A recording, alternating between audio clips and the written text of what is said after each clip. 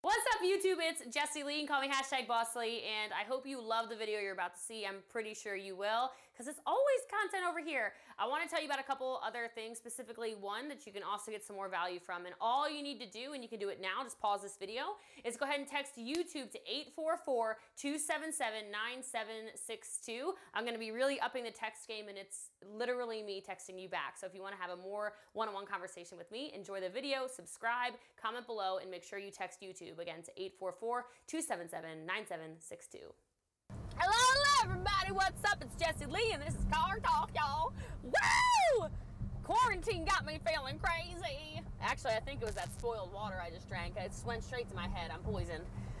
No, so I feel like too many people are out there trying to keep up with people. They see the Range Rover, they see the Rolex, they see the fancy stuff people have, the lifestyle, the house, the car, the clothes, the shoes, the whatever, and I will just tell you that it is not your job to keep up with other people. It is your job to do you. And too many people, especially in this network marketing space, if you're a network marketer, comment below, I'm just curious. You can say, I'm in MLM, cool. You do not need to keep up with the people who are flashing their money and their stuff. For all you know, they're trust fund babies. For all you know, they're going broke trying to impress you. You know, I didn't have my first designer handbag. I got my first Louis Vuitton that I actually earned. I didn't pay for it. That was when I was already making $90,000 a month, and my upline bought it for me. And I want to say that because I think too many people see fancy stuff and they think they have to have it. And so I just want you to focus on what makes you happy. You know, if a designer bag doesn't make you happy, then don't get it, right? I really wanted this freaking Louis Vuitton bag. It's really nice. It's still my favorite bag. But some people say, oh, so-and-so has those shoes. So-and-so has those sunglasses. So-and-so has that car. So-and-so goes on those trips. So-and-so lives in that neighborhood. Like, who cares? Who cares? You know, if you naturally elevate your personality, elevate your mind, elevate your own paycheck because you're elevating your business, the rest will come. The rest will come.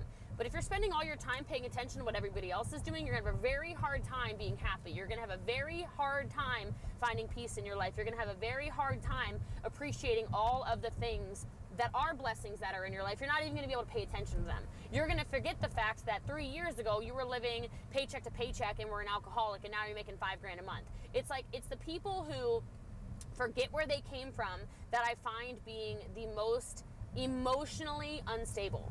And I have to remind those people when I coach them all the time, I'm like, what was your life like 3 years ago?